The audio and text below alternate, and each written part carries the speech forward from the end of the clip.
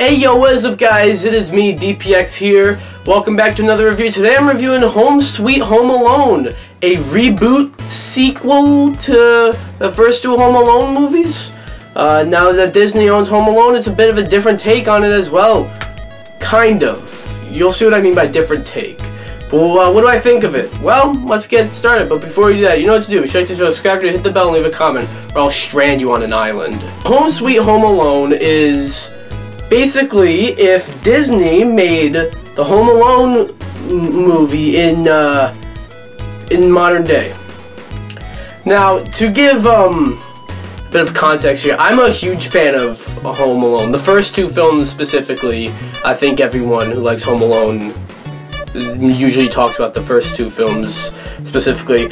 And every Christmas I watch the two Home Alone films. It's like a thing I do with my family every Christmas. So I have a lot of love for the first two Home Alone films. The third one is a bit of a guilty pleasure. It's bad, but I would be lying if I told you that I didn't find any enjoyment out of it. The fourth and fifth one are fucking terrible. But how is this? Well, it's not as bad as 4 and 5. That's not saying much. This movie was not good. I do want to say one thing. The cast is likable, you know? There's some overacting there, but I guess it's a kids movie. They're trying to make the kids laugh. So whatever. I think it's like they know what type of movie they're in. And also, it's something different. The kid isn't really the main character here. It's more the two burglars, who really aren't burglars. They're just a husband and a wife that are trying to provide for their family. So they see that a missing doll in their house that is worth a lot of money is stolen, and they think that the kid who gets left home alone he stole the doll. And yeah, that's basically the plot. Also, the kid gets left home alone. Now, I give them props for trying to do something different with the Home Alone formula, you know? It's like, you know, the first two films, this whole formula worked. And then after that, it started to get a little, like, it just becomes the same thing over and over again. Like, Home Alone 3, the kid isn't even, like, home alone, really. You know? Or in the fourth one, he's not home alone at all, you know?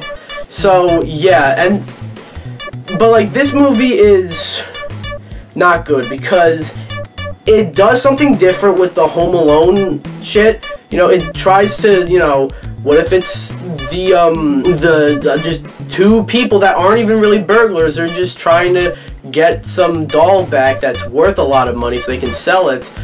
What if they're trying to just get the doll back and they're not really trying to kill a kid? But there's still, like, the classic Home Alone stuff in there, you know, like the mom trying to get back to her son, and it's like, it's sort of like thrown in there almost as like a side plot, you know? And like, when the booby traps are happening, you know, when the kid is setting booby traps and the husband and wife are, like, getting set through them, you kind of feel bad for the husband and wife, you know? It's not like in the first two Home Alone films, like Marv and Harry, they were like actually trying to kill this kid and steal all his shit, right? So therefore, like, their comeuppance is the booby traps. Here, the husband and wife don't really deserve to get their ass whooped. But at the same time they do, because I'm gonna spoil it here, but do you care really? Here is how the husband, I don't remember their names by the way, but here's how the husband figures out that the kid stole the doll. So basically, the kid was at the house that they were selling, right? And he looked at a doll, asked about the doll, and then later on, he realized, the husband realized that the doll was missing and looked on eBay for the doll and saw that it was last sold for a crazy amount of money. So he puts two and two together. Not only does he find out that, or not only does he put two and two together and figure out that the kid stole the doll, but he figures out that the doll's worth a lot of money. here's the thing, it said that the doll was fucking sold. Even if he did take the doll, he doesn't have it anymore. And they gloss over it a lot, and, you know, and then later on it's revealed the doll was never sold, whatever the fuck.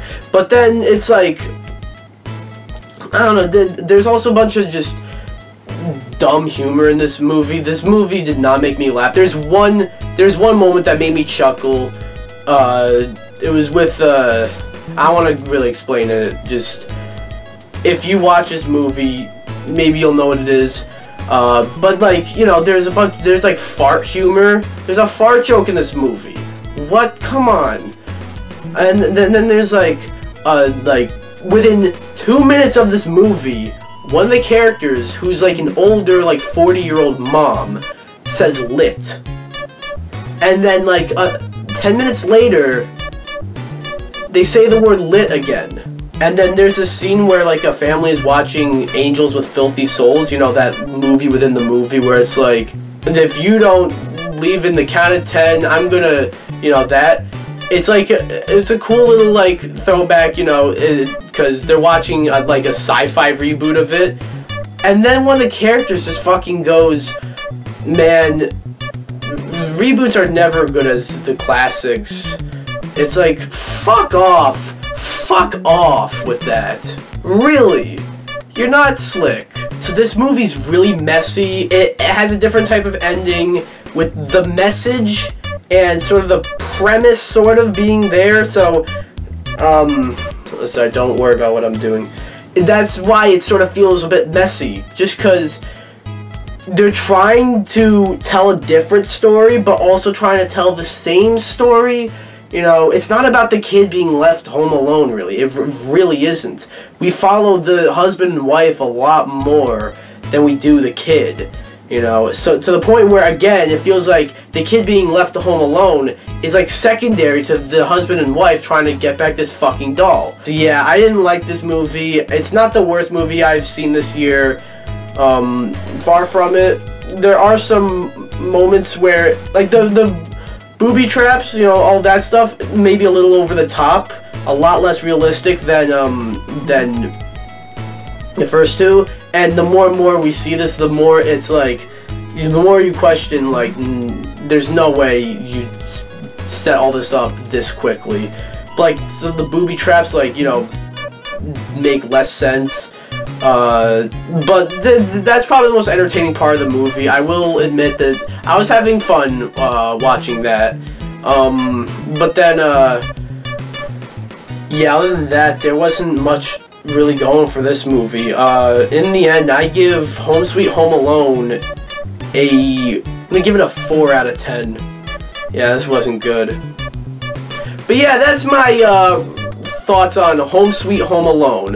What do you guys think? Do you agree with me? Do you not agree with me? Do you like it? Do you not like it? Have you seen it? Have you not seen it? And if you haven't seen it, do you want to see it? Do you not want to see it? Anything about the movie, let me know down below. Anyways, be sure to like this video, come subscribe, and I'll see you guys in the next video. Bye-bye!